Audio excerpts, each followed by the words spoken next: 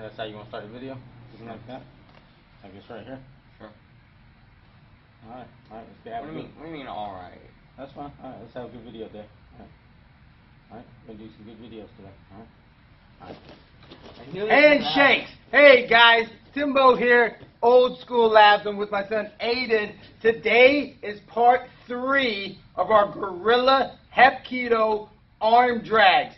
Variations and alternatives. Exactly. Today we're going to go back to what we were talking about, I think in episode 1, the handshake. So he grabs my hand. Yeah, I can start baiting.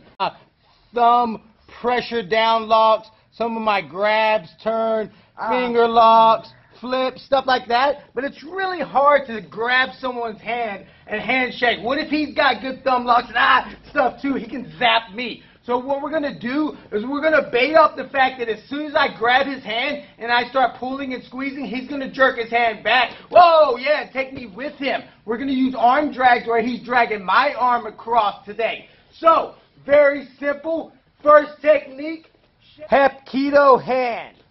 He shakes my hand.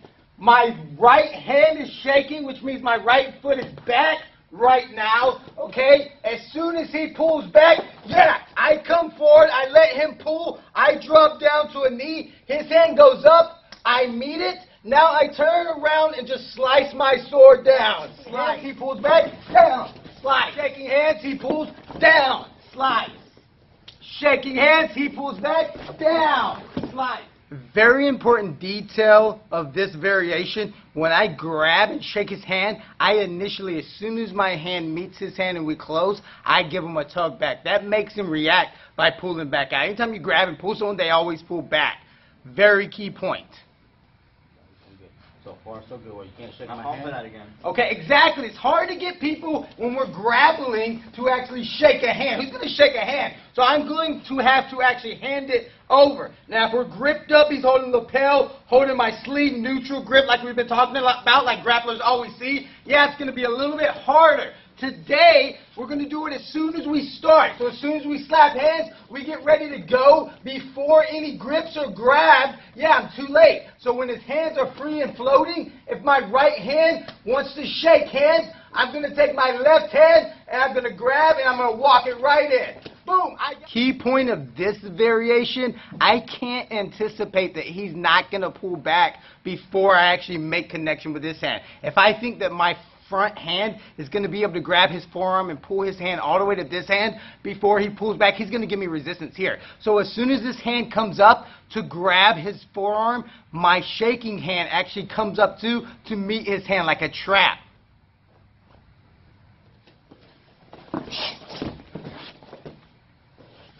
One more time.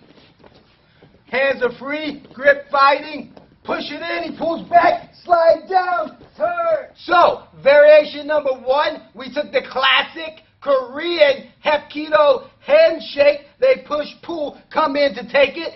Variation number 2, we took that same handshake and worked it into a more grip fighting, modern grappling application. But what happens if I go to shake his hand? Yeah, and he grabs my lapel. I'm too late. I wanted to get my handshake, but his hand's already committed to grabbing.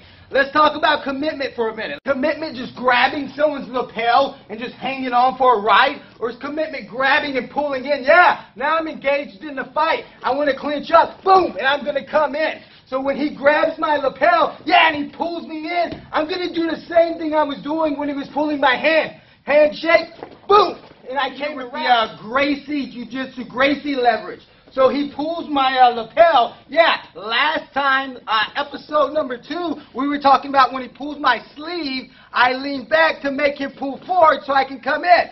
Same thing this time. When he pulls my lapel, I don't need to pull back. He's already initiating. He's pulling in. So as he pulls in, my hands come together. I trap, and as he pulls in, I step. Now I'm leaning. My connection is my shoulder is pushing on his bicep. I'm pushing. Now it's as simple as me turning and cutting low again. Detail about this technique, when he grabs my sleeve, yeah, he's probably going to grab and pull, but I need to make him pull. So what I'm going to do is as soon as he grabs my lapel, I immediately trap his hand. I grab his wrist with both sides and I trap. I grab and I pull in, which makes him want to pull back. Whether he's pulling my lapel back or pulling his hand free from the trap, I've made him pull so that way I can come in. Same thing as all my other techniques. I am pulling and anticipating for them to pull back.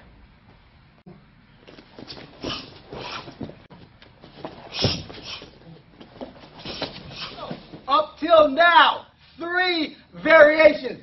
Variation number 1, my aggressive Donald Trump handshake. I pull, he pulls back, I step, come down, chop the sword down.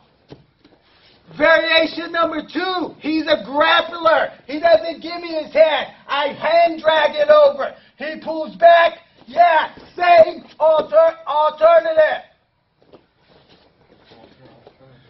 Number 3, he doesn't even play with his hands. He grabs me. Yeah, he grabs, he pulls back. I come through. Same thing again. If he grabs me, but he does let go, he's not committed to the grab. So he's going to grab me. I grab. I force him to let go. I'm going to force him to let go. There's going to be many ways to get him to let go. Another day, another episodes, another variations. We'll go into that. Today, because I'm a big guy, he's a little guy, I'm just going to grab both sides. Roll my knuckles in until he lets go. He grabs, double knuckle, I make him let go, and I gently pull. I don't arm drag hard to come around. I want him to still pull back. So I gently pull. He grabs, he lets go, I gently pull. When he pulls his arm back, I shoot on him.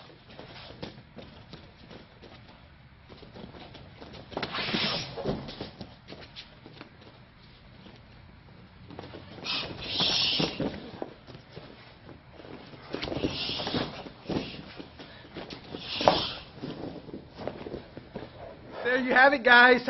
Which one's my favorite? I don't know. I love this whole aspect of Guerrilla Hapkido, Jiu-Jitsu, of when you pull someone, you anticipate for them to pull you back or pull back away from you, and that's when you go. The best way to attack and move forward on someone is when what?